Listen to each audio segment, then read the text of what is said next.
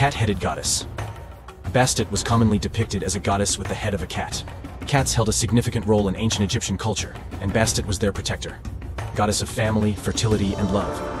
Bastet was seen as the goddess of family, fertility, and love. She symbolized harmony within the family, and the blessings of fertility. Protector. Bastet was believed to be a protector, guarding homes and families against evil. Just as cats kept homes free of pests, Bastet kept away malevolent forces. Goddess of music and dance. Bastet was also the goddess of music, dance, and entertainment. Festivals held in her honor often featured musical and dance performances. Warrior goddess. At times, Bastet was also considered a warrior goddess. The fierce nature of cats represented her strength in battle. Guardian of the earth and the sky.